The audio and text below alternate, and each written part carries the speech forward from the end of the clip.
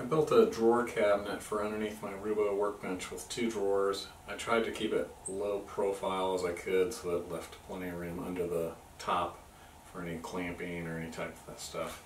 The drawer cabinet will be just inside of the sliding dead man, so it won't interfere with that.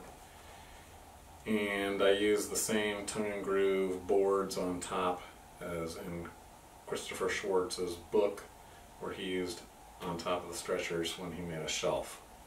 So it's the tongue and groove just doweled to the top. I could have used regular plywood for the drawer cabinet, but since I had some maple, I decided to go ahead and make it out of that. So that kind of veered off of the plans from the book, and I wasn't sure really how to make it. So hopefully it did pretty good. I think it turned out really nice. So I'll show you how I made that here in a minute. I start by cutting the pieces for the sides of the drawer cabinet. This is a lot of 6/4 maple.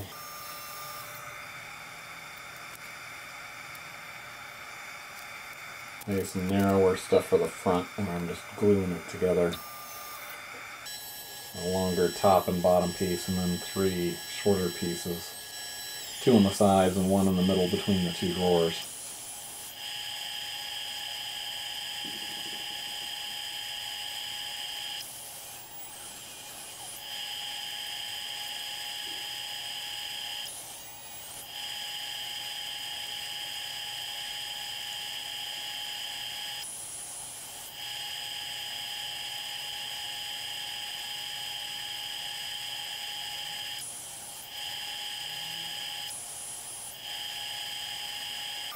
Here I am gluing it up. And here's a mistake, don't ever do this. Don't ever put wax paper down on your table saw and then glue on top of it, because the glue, when the moisture goes right through the wax paper, which leads to rust, so I had to clean that off. That was a bummer. So don't do it. Otherwise the glue up went well of the front facing.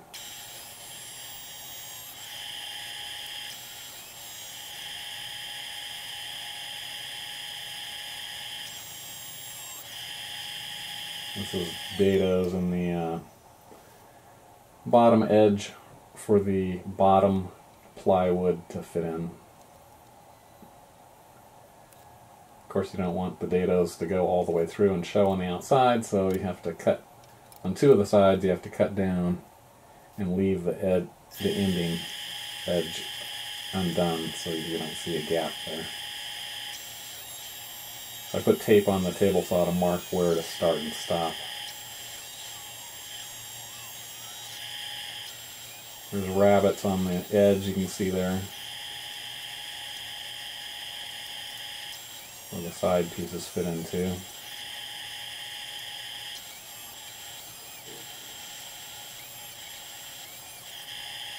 Just doing some test fits.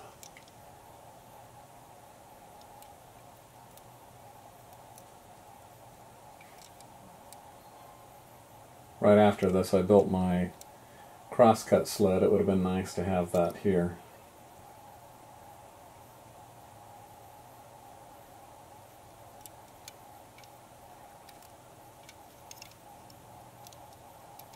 So the dados that I don't do all the way through, I have to just clean up with a chisel, which is fairly simple. It just takes a minute.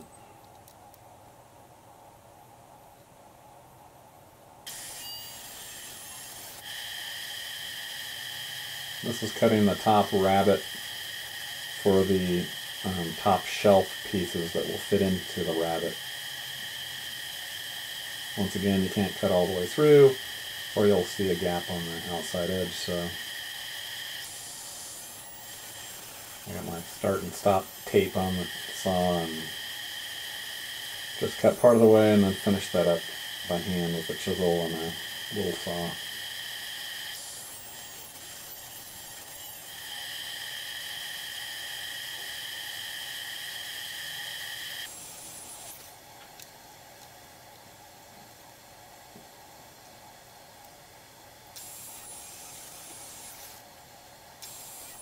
And here I am chiseling the piece loose. It's mostly loose except for on the ends.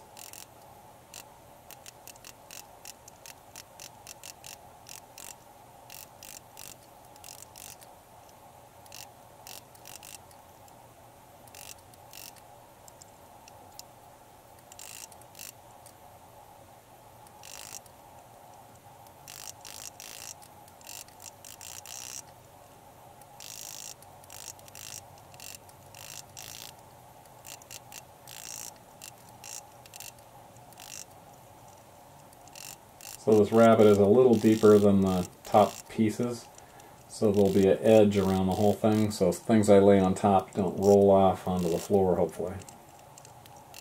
It's just a few hundredths higher on the outside edge, so hopefully it will keep things from rolling off.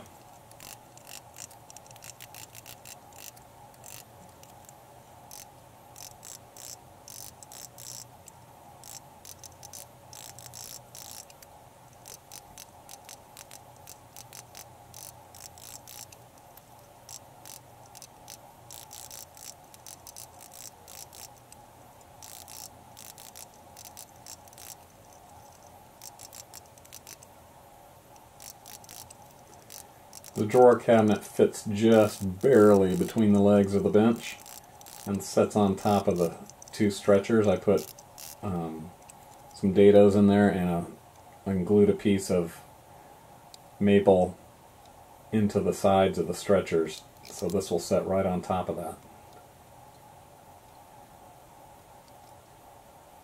The glue up went well, it was pretty simple. Got the plywood bottom in there. It's just free floating, so if something expands and contracts, the bottom will just still sit there, but it won't stop anything from expanding and make it crack or whatever.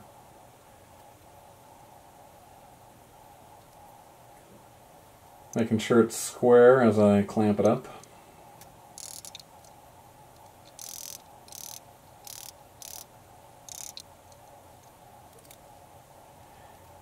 And I put dowels in the front. I didn't want to put screws because nothing else in the workbench had screws really. So I stuck some dowels, 3 on each corner like this. I'm going to cut those flush later.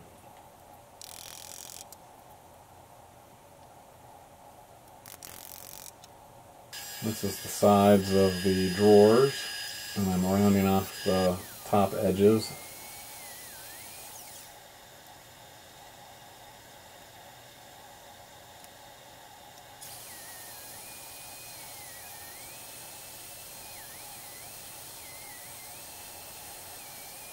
I'm using the Craig whatever pocket hole system to glue those, or to hold the drawers together a little bit better. I did glue them too.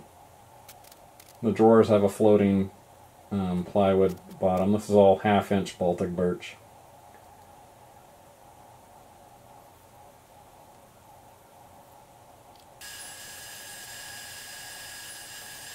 So these are the top boards and making the tongues there. If you cut it on one side and then flip it 180 degrees and cut it on the other side, that way you'll get your tongues centered. Same thing with the grooves when I cut those.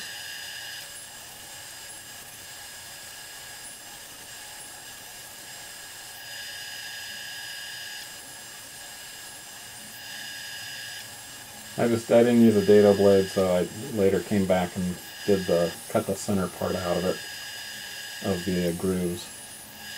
Cutting the top pieces to length. I put some runners in the drawer cabinet for the drawers and a little top piece so that the drawer won't tilt down when I pull the drawer out. I'm chamfering the edges of all the top pieces, not kind of give it a nice look, I thought. That was pretty easy to do. I just put some double-sided tape to help hold the front on until I got the screws in. Just put 2 screws in each one. Once again, in case it expands and contracts, it will allow it to do that, because there's not 4 screws holding each corner or anything, which would constrain it and maybe possibly crack. I don't know too much about that besides what I've read, so hopefully it won't happen to me. Some boiled linseed oil, and that really brought out the grain. This one piece on the right side is just spectacular.